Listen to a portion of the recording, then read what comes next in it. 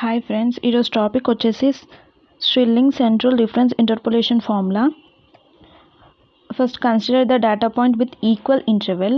ఈ centre difference ఇంటర్పోలేషన్కి మనం first formula చూద్దాం. y of x is equals to y0 plus delta y0 plus delta y minus 1 by 2 into p plus p square by 2 factorial delta square y minus 1 plus p into p square minus 1 square by 3 factorial delta cube y minus 1 plus delta cube y minus 2 by 2 plus p square into p square minus 1 square by 4 factorial delta power 4 y minus 2 plus p into p square minus 1 square into p square minus 2 square by 5 factorial into delta power 5 y minus 2 plus delta power 5 y minus 3 by 2 plus so on, where p is equals to x minus x naught by h.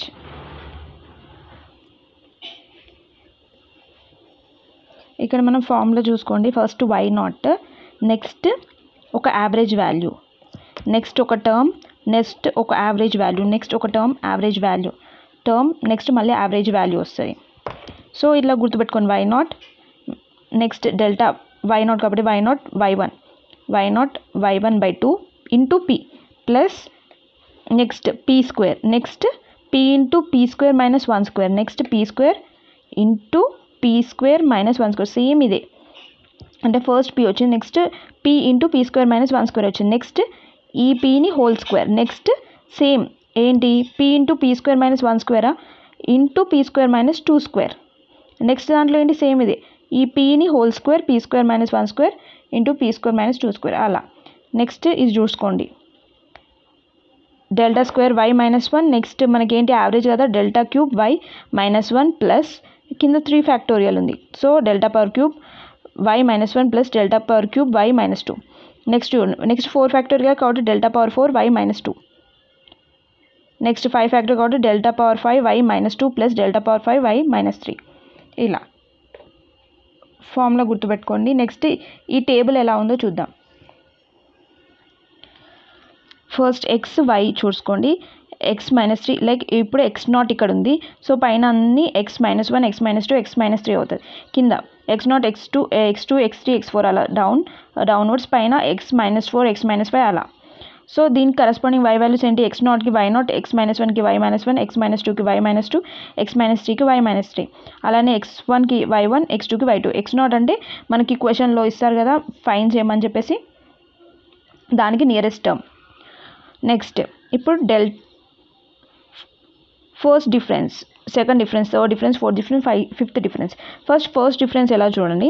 First difference నార్మల్గా ఎప్పుడు చేసినట్టు tables y minus 2 minus y minus 3 delta y minus 2, same మళ్ళీ y minus 1 minus y minus 2. Next ఇలా మీరు మధ్యలో ఇలా పెట్టుకుంటే మీకు ఈజీగా అర్థమవుతుంది. ఈ 2 మధ్యలో ఇది, ఈ 2 మధ్యలో ఇది. సో పైన term delta y minus 3 is equals to y minus 2 y minus 3, next delta y minus 2 is equals to y minus 1 y minus y minus 2, next y నాట్కి y minus 1 కదా ఈ 2 మధ్యలో కాబట్టి ఫస్ట్ టర్మ్ చూసుకోవాలి, కాబట్టి delta y minus 1 equals to y not minus y minus 1, next ఈ term కాబట్టి delta y not equals to y1 minus y not, next delta y1 equals to y2 minus y1. Same అలానే second differentiation. ఇప్పుడు ఎన్ని 1 2 3 4 5 terms ఉన్నాయి. So చూడండి ఈ 2 మధ్యలో ఒక లైన్, ఈ 2 మధ్యలో ఒక లైన్, ఈ 2 మధ్యలో ఒక లైన్ పెట్టుకుంటే మనకి ఈజీగా అర్థమవుతుంది. సో అప్పర్ టర్మ్ చూసుకోవాలి, డెల్టా వై అంటే ఇది సెకండ్ డిఫరెన్షియేషన్ కాబట్టి ఇక్కడ స్క్వేర్ వస్తుంది, delta square y minus 3, next delta square y minus 2, delta square y minus 1, next ఈ 2 మధ్యలో కాబట్టి అప్పర్ టర్మ్ తీసుకుంటే డెల్టా స్క్వేర్ వై నాట్, మళ్ళీ సేమ్ ఈ 2 టర్మ్స్కి మధ్యలో ఒక లైన్ తీసుకోండి. ఇప్పుడు అప్పర్ టర్మ్ చూసుకుంటాం డెల్టా క్యూబ్, ఇక్కడ స్క్వేర్ కదా, ఇక్కడ ఏంటి మనం థర్డ్ డిఫరెన్షియేషన్ కదా ఈ కాలంలో, so delta cube y minus 3, next delta cube y minus 2, next delta cube y minus 1, next fourth differentiation ఏంటి delta power 4 y minus 3, next delta power 4 y minus 2, next delta power 5కి ఏంటి delta power 5 y minus 3. And ఈ central differentiation ఏంటి ఫార్ములాలో substitute చేసేటప్పుడు అంటే value substitute చేసేటప్పుడు కూడా X not why not central difference కదా, సో వై నాట్ దగ్గర ఈ 2 డివైడ్ అవుతుంది, మళ్ళీ ఈ వాల్యూస్ వస్తాయి కదా, ఆ వాల్యూస్ వచ్చినాక మళ్ళీ ఇలా కలుస్తాయి, నెక్స్ట్ మళ్ళీ డివైడ్, నెక్స్ట్ ఇలా కలుస్తాయి, నెక్స్ట్ ఇలా. సో అలా అయితే మీకు ఫార్ములాస్లో డైరెక్ట్గా ఈ వాల్యూస్ అనేది సబ్స్టిట్యూట్ చేసుకోవాలి. నెక్స్ట్ ఇది నెక్స్ట్ ఇప్పుడు ఒకవేళ మనకి ఇక్కడే అంటే ఇక్కడికి క్లోజ్ అయిపోయింది మన వాల్యూస్, ఇక్కడికి వచ్చినాయి అనుకోండి. ఇప్పుడు ఇక్కడ డిఫరెన్షియేషన్ లైక్ ఇక్కడ డివైడ్ అయినాయి కదా, సో ఈ టర్మ్ ఉండాలి, ఈ టర్మ్ ఉంటేనే ఫార్ములాలో సబ్స్టిట్యూట్ చేయొచ్చు. ఒక టర్మ్ ఉండి ఇంకో టర్మ్ లేకపోతే మనం సబ్స్టిట్యూట్ చేయలేం. సో ఏం చేస్తాం, ఈ లాస్ట్ కాలమ్ని నెగ్లెక్ట్ చేసేస్తాం, తీసేస్తాం. ఓన్లీ ఇక్కడ దాకానే ఫార్ములా రాసుకోవాలి. ఒకవేళ ఇది లేదు, ఓన్లీ ఈ టర్మ్ వరకే ఆగిపోయింది అనుకోండి, ఇక్కడ ఒక వాల్యూ వచ్చింది, ఇక్కడ వాల్యూ రాలేదు, అప్పుడు ఏం చేస్తాం మనం, ఒక టర్మ్ వచ్చి ఒక టర్మ్ రాకపోతే ఇక్కడ ఏం చేస్తాం, ఆ కాలమ్ని తీసేసాం కదా, సో ఈ కాలమ్ని తీసేసి ఇక్కడ దాకానే ఫార్ములా రాసుకోవాలి. సో అలా ఫస్ట్ ఒక ప్రాబ్లం చూద్దాం. Use central interpolation to find y for x35 from the following table. x values 20, 30, 40, 50, y values 5, 12, 439, 346, 243. So ఏంటి, x35 అడుగుతుండే. x35 ఎక్కడ, E2 అంటే ఇంకా చూడండి సెంట్రల్ ఇంటర్పోలేషన్ కాబట్టి ఇది ఎప్పుడైనా కానీ మిడిల్ టర్మ్లోనే ఉంటుంది x వాల్యూ, ఫైండ్ చేసే వాల్యూ. ఒకవేళ E2 మధ్యలో ఉందనుకోండి అది ఫార్వర్డ్, ఇది 2 మధ్యలో ఉంటే అది బ్యాక్వర్డ్ అలా. సో ఇప్పుడు 35 అంటే E2 మిడిల్లో ఉంది. సో మనం x0 వాల్యూ ఇదైనా తీసుకోవచ్చు. సో నేను ఇప్పుడు x0 వాల్యూ 40 తీసుకుంటాను. Let x0 equals to 40. x0 40 అని తీసుకోండి, 30 అయినా తీసుకోండి, మీకు కరెక్ట్ వాల్యూ వస్తుంది. So x0 equals to 40. Then central difference table for given data. Table ఏంటి మనం ఫామ్ చేద్దాం. So x value, y value, x -2 అంటే ఫస్ట్ ఈ టేబుల్ రాసుకొని 20, 30, 40, 50 కదా, 20, 30, 40, 50. And next y value 5, 12, 439, 346, 243. Okay. Next ఇప్పుడు దీనిలో నేను x0 ఏమనుకుంటున్నా, 40 అనుకుంటున్నా కదా, 40 అనుకోవచ్చు, 30 అనుకోవచ్చు, నేను 40 అనుకున్నాను.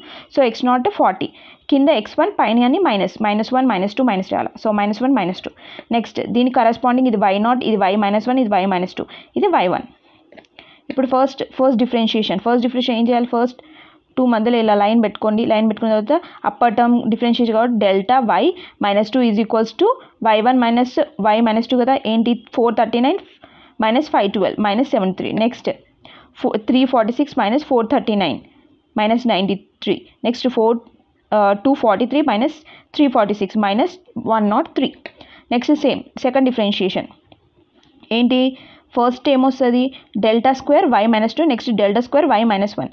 సో ఫస్ట్ ఈ టర్మ్కి చూద్దాం, ఏంటి ఆ lower term minus upper term కదా, -93 minus into minus plus 73 is equals to -20.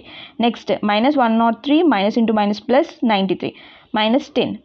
Next only ఇప్పుడు మనకి 2a వాల్యూస్ ఉన్నాయి కాబట్టి ఓన్లీ 1 టర్మ్ వస్తుంది, అది థర్డ్ డిఫరెన్షియేషన్లో.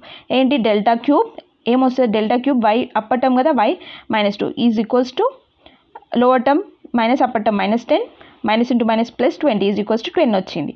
సో ఇక్కడికి స్టాప్ అయింది. ఇక్కడ స్టాప్ అయినప్పుడు నేను ఇంతకుముందు చెప్పాను కదా సెంట్రల్ ఎలా వాల్యూస్ వస్తాయి. సో ఫస్ట్ y0 దగ్గరకు వచ్చాం, y0 నుంచి ఫస్ట్ డివైడ్ అవుతుంది, నెక్స్ట్ ఇక్కడ మళ్ళీ కలుస్తుంది, నెక్స్ట్ ఇక్కడ డివైడ్ అవుతుంది, డివైడ్ అయింది. డివైడ్ అయినాక ఇక్కడ నీకు ఏమైనా వాల్యూ ఉందా, ఇక్కడ ఏం వాల్యూ లేదు. సో ఏం చేస్తున్నాం మనం, ఈ వాల్యూ లేదు కాబట్టి అప్పర్ వాల్యూ కూడా మనం తీసుకోవద్దు. సో ఈ టర్మ్ మొత్తం ఓన్లీ ఇక్కడ దాకానే ఫార్ములా, ఎక్కడ దాకా డెల్టా స్క్వేర్ y -1 వరకే ఫార్ములా రాసుకోవాలి. ఫస్ట్ ఫార్ములా చూద్దాం. ఫస్ట్ p వాల్యూ చేద్దాం. గివెన్ x ఈక్వల్స్ టు, క్వశ్చన్లో x ఏమి ఇచ్చాడు 35 ఇచ్చాడు, x0 మనం 40 తీసుకున్నాం. So p is equals to formula ఏంటి, x - x0/h కదా, x వాల్యూ ఏంటి 35 - 40/10 ఈజ్ ఈక్వల్స్ టు -0.5.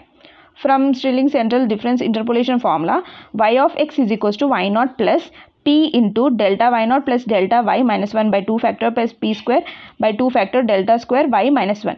ఇక్కడికి ఆపేసాం ఎందుకంటే మనకి లాస్ట్ టర్మ్ ఏమొచ్చింది డెల్టా స్క్వేర్ y -1.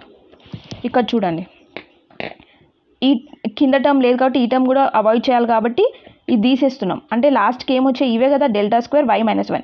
ఎందుకు అక్కడ దాకానే ఆపామంటే చూద్దాం. డెల్టా స్క్వేర్ y -1 ఈ ఫార్ములా చూడండి.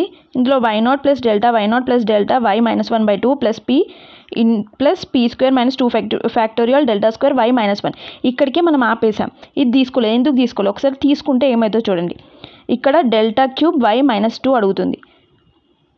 కానీ మనం ఈ టర్మ్ని అవాయిడ్ చేసాం కదా ఇంతకుముందు దాంట్లో, ఎందుకంటే దాని కింద టర్మ్ లేదు కాబట్టి మనం ఆ కాలమ్ని అవాయిడ్ చేసాం, కాబట్టి ఈ వాల్యూ మనం రాసుకోలేం. సో ఇక్కడికి ఇది రాదు కాబట్టి ఇది ఇక్కడికి తీసేస్తాం, ఓన్లీ దాని ముందు టర్మ్స్ రాసుకొని దానికి వాల్యూస్ అనేది సాల్వ్ చేస్తాం. ఒకవేళ మనకు ఇంతకుముందుకు లాస్ట్ కాలంలో 2 వాల్యూస్ వచ్చాయి అనుకోండి, అప్పుడు ఇక్కడ దాకా ఫార్ములా తీసుకోవాలి, ఇది అండ్ ఈ టర్మ్ కూడా, ఎందుకంటే క్యూబ్ వచ్చిన తర్వాత 2 వాల్యూస్ వస్తే నెక్స్ట్ 1 వాల్యూ పక్కా వస్తుంది కాబట్టి ఇక్కడ దాకా తీసుకోవాలి అప్పుడు.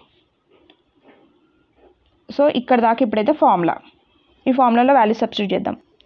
So y of x value ఏంటి 35, y0 value 346 plus p value minus 0.5, delta y0 value minus 103 minus delta y minus 1 value minus 93/2 plus p square value minus 0.5 whole square by 2 factorial అంటే 2 delta square y minus 1 value minus 10.